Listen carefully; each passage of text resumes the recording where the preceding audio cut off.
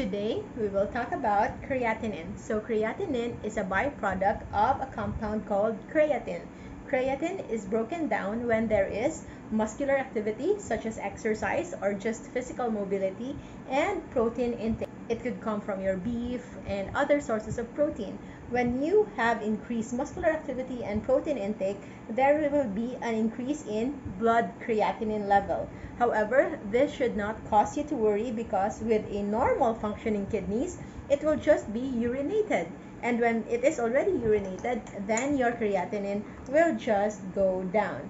However, when there is kidney damage, creatine will not be urinated and your creatinine will rise in your bloodstream. Okay, so what usually doctors tell us is to limit our muscular activity and limit our protein intake so that the creatinine will go down.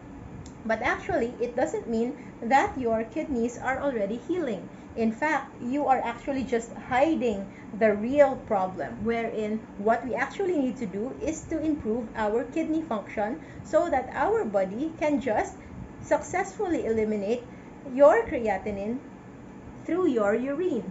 And so what are the things that we should do in order to protect our kidneys? It is actually by knowing what are the main causes of kidney damage. So our kidneys can get damaged with pain relievers such as non-steroidal anti-inflammatory drugs, or what we also call ibuprofen, mefenamic acid, all of those pain relievers, usually over-the-counter pain relievers.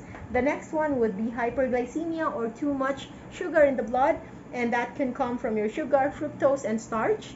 And of course, lastly, it could be damaged due to hypertension. And those hypertension can be damaged because of seed oils. Canola, corn, rice bran, rapeseed, sunflower oil, soybean oil, all of those vegetable oils except for coconut, avocado, olive, tallow, lard, butter, and ghee.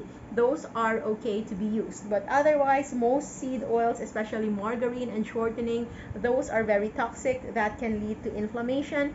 And this inflammation, the primary driver, is actually still the insulin coming from this hyperglycemia. So reducing your sugar intake, overall fructose and starch intake, and of course your seed oil intake can improve your kidney function. And when your kidneys are actually well, you already don't have to worry with an elevated creatinine, because with a properly functioning kidneys, your creatinine, even if it's increased, even if you're taking proteins, even if you're exercising, this elevated creatinine will just be successfully urinated through your urine, leaving your creatinine at normal level.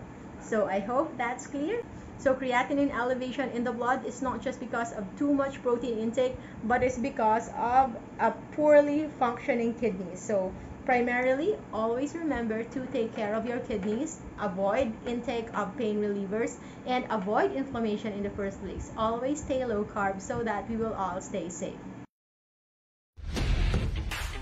If you like this video and wish to learn more, I hope you can join our disease-specific 21-day LCF Masterclass.